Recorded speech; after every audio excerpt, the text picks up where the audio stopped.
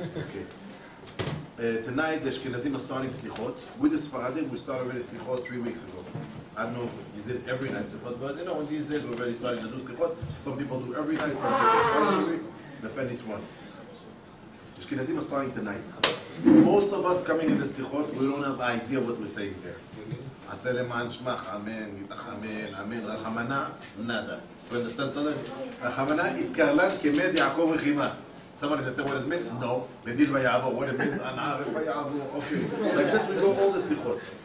And it's amazing, amazing tefillot, and we don't have idea what's going on here. I explained to you a few parts of the Slichot and these kavanot you can have when you're praying in the tefillot of Rosh Hashanah, Yom Kippur, and everything. I don't know if I'm going to have time before Rosh Hashanah to explain you all the tefillot, but something amazing. We're going to go to the main part, and we're going to get to Kriyat Shofar. That's going to be at Monday, next Monday. And when Kriyat Shofar comes, everybody gets very emotional. Wow, Kriyat Shofar. And most of the people don't have an idea what to be mechaven, what to do. They're putting the talit on there, and they just do like this. Hashem, Shofar, what else? I don't know, but that's what we do. Nobody knows nothing. What's the kavanah, how it works, I want to teach you. The Shofar is something really special. Why it's special? I explain you this, and that's going to be the Torah that we'll learn tonight. The Shofar is something not normal. And I'll teach you the kavanot. When you're going to hear the shofar blow, you hear the blowing shofar, you're going to know what to be mechaven. And also you're going to know the reason why you're using shofar. I'm going to start with a question. Think one of us was driving on 200 kilometers, I don't know in miles how much is that, 100 miles an hour. You're driving on a road. How much are you allowed to drive in the United States? 65. 65. 100 is too much? Yeah. 110, okay? A cop gets me, he gives me a ticket, another paper, he wants to take me to the court. And 2 months after coming to the court, I look at the judge and I recognize him. This guy, every afternoon, was sitting down with my grandfather playing with him cards on the restaurant there, the coffee shop. So he's starting to, the judge is asking, you're driving so fast, I'm going to put you in jail. So I'm standing, I'm telling the judge, your name is Reuven? He says, yes. Familia is Cohen? He says yes. You play sheshbesh twice a week in the coffee shop? Yes, yes. You play with a guy named David? Yes. And you know who's David? My father. He looks at me and says, okay. He says, because you're playing with my father sheshbesh, so don't give me, I see you want to give me 3 months in jail. Give me a week and a half, you know, you're the friend of my father. So because my father's your friend, so... What do you think the American judge is going to tell me? He's going to tell me, you're right, I thought to give you 3 months, but because he spoke like that, you're going to get now 6 months. To be sure that I'm not the friend of your father now. Because if he's going to do that, he's not going to be a judge anymore. We're coming Rosh Hashanah, we're telling God, God, you know who we are? You know, Yitzchak Avinu, I'm his son. Oh, really? You know, Yaakov Avinu? Yes, we're the grandsons. Hashem says, you're talking to me like this, now I'm going to hit you double. So why all the tefillah we see Hashem, Yitzchak, Abraham? That's doing the situation worse. You want shofar from God? This is the idea of the shofar, this is the idea of everything. I saw, there was a story of, in the Far East, there was a king, talking about hundreds years ago. This king was very good. He was elected, and all the nation loved him, but nobody respected him, because he was not doing nothing. You know, in America, when you want to be a good president, whatever you're going to do, if you're not going to advertise it, show it to everybody, nobody's going to take it seriously. Everything that president is moving, he's going to the TV and the news, look what I did, look what I did. But this king was very honest. He did everything for the nation, but he didn't do nobody. So nobody respected him. Everybody, that's the king, kaparat avonot. There was one old person that he cared from that king. And he said, why everybody don't respect him? He went inside the first house, he knocked on the door, he told, Dad, I know the king is good, what do you think about him? He said, this is a good king? He says, you know what he's doing for you? 1, 2, 3, 4, 5, killing all time. And the people now say, seriously, that's what the king is doing for us so much? We didn't know that. He says, because he's an honest king, he's not advertising what he's doing. He says, wow, thank you. Now we're going to start to respect him. He went to the second house, this old guy. And he says, what do you think about the king? Terrible. What do you mean terrible? He sat down a half hour, gave them stories what the king does. We didn't know, we're going to start to respect him. This old person never got tired. He went from house to house, village, city, and not stopping, talking with everybody, respect this king, he's something amazing, we don't know him. Like this he did 30 years. After 30 years, the king is feeling that the state is changing, people are starting to love him, to respect him. He says, who does everything for me? This old person. So he came to his palace. He says, I want to bring this old person to my palace to tell him thank you very much. He's telling his secretaries, find where this old person is living. They came after 2 hours. They said, we found where he's living. We have a problem. He passed away. Really, when? 4 days ago. What? 30 years I was waiting, not asking him nothing. Now when he passed away, I'm looking for him. Okay, now 4 days, the kids are sitting still Shiva. I'm running the house. They took the level, they drive the house, at that time no level, the donkey, whatever. But they went to the house of the old person. They see the kid sitting Shiva. The king get inside and he's asked, who's the bechor, who's the biggest one? One kid says, me. The king went to him, started hugging him and crying. He told him, you don't know what your father did for me. I never told him thank you. And now I'm feeling so bad, I want to thank him back. I don't know how. Well, you're a son. And I respect your father so much, so you're going to be the vice president, the vice king, whatever. Mishneh LaMelech. He told the king, thank you very much, I don't need that. I'm happy in my small farm, small house. He says, you don't want to be that? Okay.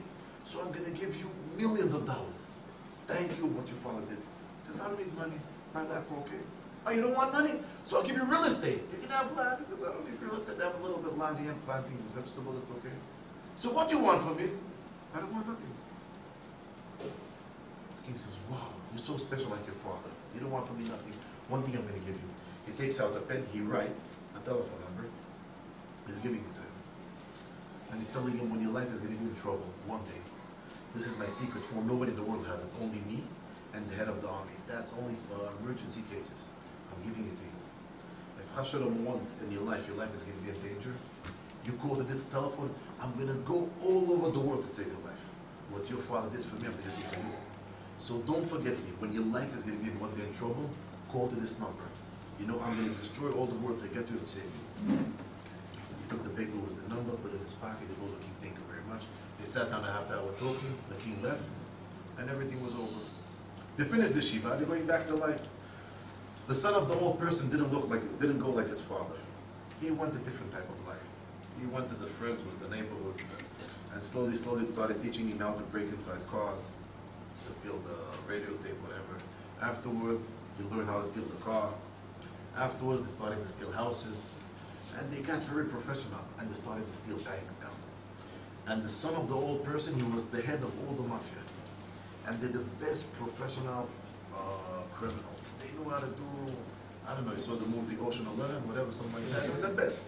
And they know how to get it safe, banks, everything.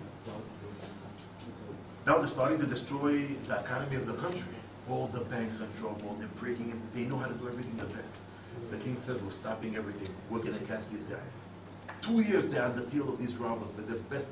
They're better than the police. They know how to run right away. But one day they went on a bank. There was a big ambush next to the bank of the police. They're starting to break in the bank. The police jumped at them, and all the group of the criminal were catch, all the 20. And the head of the criminal, the son of the old person.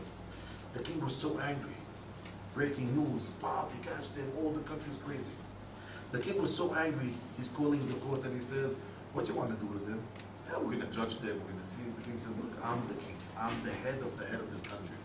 I want to be the judge. The head of the court is asking, why you? He says, because if you're going to judge, you're going to say to kill, you're going to go to a higher court, if the king says dead is dead, alive, alive, I don't want games and I want everything to be fast. That's going to affect the country. Then nobody's going to be like them again. Okay. Everybody's coming to the court after 2 weeks. Everyone has the best lawyer in the country. The rich robbers, they have the best lawyers. The judge goes inside, he takes this, the hammer of the schnitzel, you know, like something from wood, knocking on it, and he says, guys, I'm not going to judge. The lawyer's telling, what do you mean? You are the judge. He says, I'm sorry, the king is going to judge. You understand what it means? He says, why the king? Because the king doesn't want games. If he's going to say death, it's going to be death. And straight they're going to kill everybody. One of the best lawyers standing up and says, the judge, when the king is going to start a judgeship, in 2 weeks, 3 weeks, he says in 5 minutes, he's in the room here inside, he's waiting for me to finish, he wants to go inside. All the lawyers are looking on the clients. They do do something. We cannot. The king goes inside, he's angry, everybody stands up. Each robber has handcuffs, the cop next to him. The king takes out papers and he's starting to read. After 2 minutes, everybody understands. that in the next 4 hours, all the 20 robbers are going to be dead. And the king is reading, why did he kill them? Why did he kill them now? And why we need a video how they're killing them and show it to all the country. And wow, the robbers don't know what to do. The lawyers don't know what to do. Son of the old person, he has the handcuffs, the cop next to him. He tells the cop, you see what's going on in here. As soon as he's going to finish the talk, they're going to take us and killing us. You're not sad to see 20 people dead soon? The cop says, between you and me, I'm very sad. He says, you can help me? The cop says, how? Yeah, but no. He says, yes. You can give it to me 1 second? He says, no way. You want to speak in the setup when the king is talking? They're going to kill you and me together. How I let you? He told him, look, I have the best lawyer in the world. I could call him now. He's going to come and save the situation. If you're not going to give me the setup, me and 20 people are dead. Please give me the phone. The cop doesn't know what to do. He's feeling nervous. He says, you know what? Take the phone. You can get 30 seconds. Bend under the table and talk. If somebody catches you, go out of the table and throw the phone on the floor. But never nobody sits and talk with the phone when the king is talking now in the judge room. Okay. He gives him the phone. He takes a paper out of his pocket. And he's dialing very fast a number. The king is reading the paper. In the middle he's reading. His emergency phone, his jacket, starting to ring. He's telling the guys, something happened in the country. 1 minute a break. He stands up, he turns around, takes out the telephone. He says, look what happened. He hears a voice that doesn't recognize. Hello, I'm talking to the king. The king says, yes. Who are you? He says, the king, you can help me? He says, what do you mean you can help me? It's a secret phone. How you got my secret phone? Who are you? He says, I need your help. Please help me now. Who are you? How you got my phone? He says, you want to know who I am? He look straight. You see a cop here. A guy next to him was a Samsung. Yes, that's me. How you got my secret phone? He says, you remember years ago you gave me the phone and you told me if my life is going to be in danger, I'm going to call to this phone. You're going to change all the world to save my life. I'm telling you my life in danger. In a few minutes they want to kill me. Please come and help me. The king shut the phone. He says, the guy, take him out of the handcuffs. Come to me. Everybody looks at it. The king comes and says, you have my secret phone? That's, they cannot do to you nothing. You're free. Go home to your family. The guy's starting to go out of the room, and he's coming back to the king. He says, the king, man, I'm going to go to my family. What am I, 20 friends? The 20 friends, they're going to kill them. I need havruta every night to learn. What's wrong with them? The king says, what do you want from me? He says, also my 20 friends, let them go home. The king said, but these are the biggest criminal of the country. If I'm going to let them go, everything's going to be destroyed. The king, I'm your friend. You know, I have a secret phone. For me, you can let them go. He says, you know what? You and all the 20 criminals, go home. You're free. All the people stand up in the jury starting to scream to the king, what are you doing? These are the worst people in the world. So I cannot do nothing. They have my secret code. Without my code, they need to give them everything. All the people were standing and says, these guys are amazing. They know how to work. They have the code of the king. They're changing the world with it. You need to know Rosh Hashanah is coming. Who's judging us? God. God is sitting on the chair and no games. Chaim, chaim. Death, death. Losing money, losing money. We cannot do nothing. It's God judging us. So we're coming to Rosh Hashanah, we're praying. We don't know what to do. We remember that moment that we had our old grandfather. The name of the grandfather was Abraham Avinu. He went all over the world and he told people, you know, this king is so special. He showed everybody who's God. And before Abraham Avinu did Akedat Yitzchak, after Akedat Yitzchak, God gave Abraham Avinu the Shofar and he told him, take it. This is my secret telephone. And I'm going to give you the secret numbers. That's the secret codes of God. We don't know what is that, but it's secret codes. And he's telling Abraham, if one day your life is going to be in danger, take my secret phone, the Shofar, use the secret codes, whatever you want, you're going to get. We're coming in Rosh Hashanah. We don't know what to do. God is judging us. Maybe life, maybe death, we don't know what to do. That's the moment we're taking the shofar and we're starting to blow it. And God hears it and he says, wow, who has my secret codes? He's looking down, he says, that's the son of an old person. Okay, yeah, all the Jews are giving them life. So all the angels of the Goyim are coming to God and he says, God, what are you doing? You're giving to all the Jews life. You know how they react over here. God is telling him, you're right. But Ashrei ha'am yodei teruah. This is the nation that they know my secret code. So whatever they want, they're going to get. I cannot do nothing for them. And a weekend, and one day you're going to stand, and the shofar is going to start running. The moment the shofar is running, the mercy in the Shemaim is so strong, when God says, these guys have my code. What they want, they're going to get. That's the reason when they're blowing the shofar, this is the moment that's the strongest minute of the year. Whatever you want, you can ask. And in this moment, nobody can say nothing. Why? This is the secret code running. Especially on the first 30th kiyot. Because that's the first 30th kiyot from the Oraita. That's the place that you can hit the strongest. And in Rosh Hashanah, you're not allowed to say avonot. You know, somebody's feeling in the middle of Rosh Hashanah, wow, God, I did avonot. So you're not allowed to do it, right? Because the second you're going to say the word avonot, Yitzhak is going to come to God, God, this guy is avonot. Yeah, like kick him out of the world. So Rosh Hashanah will come in with jackets, suits, happy. No avonot. But when the shofar is running, the mercy is so strong, you can start to say avonot also. God, I'm sorry, I did this, I did that. Yitzhak cannot hear it, why? He says, now they're using the secret code. Nobody can speak with God. He loved these guys. And this is the moment that when you're praying in the shofar for your family, for your relatives, for Hatzlacha, for Torah, you're going to get it. Because this is the moment nobody can stop you. The code is running in the Shemayim and you get whatever you want. That's the reason when the shofar is going to come in 1 week and day, and one day, you need to know this is the moment that if you're going to lose it, you can lose all the year for that. And if you're going to get it and you're going to hit it strong in this moment, your year is going to look different. But you need to know in this minute how they did good. But some people are coming in these moments and they don't know what to ask. They're asking shtuyot. Each one has shtuyot in his head and he's starting to ask him, Hashem, my father promised me BMW, Hashem. Yeah, I have hamurim in this world, they're asking shtuyot every time. That the moment is coming, they're not asking the right things. I'll finish with another example. Different king. It was a king that everybody loved him. So he wanted to check his country if the country loves him. He wanted to stand on a cliff. Under the cliff, a river. A very rough river, that the water of the river is very white. And on the second side of the river, another cliff. The king told all the people of the city, all the people stand on one side of the cliff and I'm going to stand on one side. But that's what happened to this king. I don't know, that's what he wanted.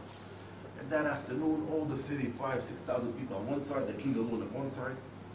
And the king was screaming to the people of the city, you love me? Everybody screaming, yeah. He said, you love me? Everybody, yeah, yeah. Again, you love me? No. Okay. The king said, okay, if you love me, who could jump down to the water, swim to me, and come to the cliff to my side? Whoever loves me, to jump and come to me. I want to see who loves me. All the people look down. Whoever jumps down, Allah Shalom, what's going to happen? Nobody jumped. The king says, I thought you loved me. Whoever loves me, jump down to the water, swim the right river, and come to me. Everybody looks, if you're going to jump, maybe you're going to die from the stones. And if not from the stones, the water's going to take you. And if not, maybe you're going to get hit because the water's so rough. And how are you going to climb the cliff? Nobody jumped. And the king started to scream, I thought, you love me, but I see nobody wants to jump and get his life danger for me. And the king is starting to cry. In that moment, the guy, 90 years old, jumped from the cliff, boom, in the water. 6,000 people stop breathing. And they see how the water is taking him very fast. And he's catching one of the stones, and he's climbing, and he's trying, and he's jumping to another stone. Until he got to the second side of the river, it was something dramatic that thought he was going to be dead. He got to then, he started climbing the cliff. The king cannot handle it. The guy, 90 years old, he went down the cliff halfway. He met the old person. He started hugging him and crying. He says, from all the 6,000 people, only you really love me. You jumped to the water for me. What you want, I'm going to give you. The guy says, the king, I'm 90 years old. I don't need nothing in my life. Either food, no teeth. What do you want me to ask for you? He said, I'm going to give you money. He says, I don't need money. I'm going to be swimming in the grave under the ground 2 meters. What do I need money? I'm going to give you a gigantic tower in the center of the downtown. He said, what am I going to do in the tower? I need 2 meters under the ground. I need a tower. I'm going to bring to God. He says, so I'm going to give you this. He says, no, I need nothing. So the king says, you're nuts. I'm standing next to you crying. Tell you ask. No, ask something. I don't want nothing. The king got angry at him because you're nuts. This is the only chance in your life that the king wants to give you, and you don't want nothing. He says, no, I need nothing. So the king asked him, so why you jumped? He said, I didn't jump, somebody pushed me. What do you want from me? He said, okay, Hamor, they pushed you, okay. But now you're already standing next to me, so ask something already, you did it. He said, you know what? That's the guy that threw me down the cliff and beat him up. The king took his shoe and smacked him on the face. Idiot. That's what you're asking me to beat up the guy that threw you in the water. Ask gold, whatever you want, you're going to get. Rosh Hashanah, that's what's going to happen when the kiyot is coming and God is going to be so connected. God says, ask! And be careful what you're asking. Some people are asking real stupid. I don't know what's going on in the heads of guys your age. But 50% of our things are seriously and 50% are usually nonsense. Usually that's our life. And we need to know when to hit the seriously thing, when the nonsense. That's only tonight speaking about shofar, to understand when you're going to come to the shofar, that's something now take it strong and you can have a better year. Shavua Tov, welcome to the guys that came for the new year. Have Hatzlacha here in Eretz Israel. I hope you're going to stay and enjoy and learn Torah and stay Shana Bet.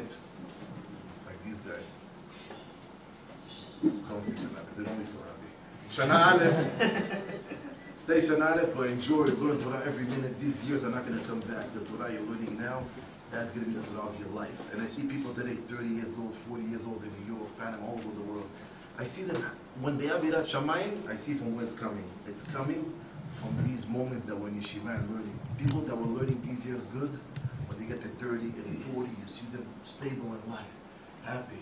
People that didn't take it good, you see the guys already old, the kids are messed up. What's going on with you? When we're young, we're hitting good. And when you learn Torah young, you grow up with crystal life. You have only 1 year chance to learn Torah. The life is rough. You need to go back to New York, college, business, balagan. It's not easy to life. Now you have an easy year to learn Torah. Don't miss the moment, because it's going to change all your life. And every minute you can learn Torah here, when you're going to grow up, your life is going to be better. Shavua Tov.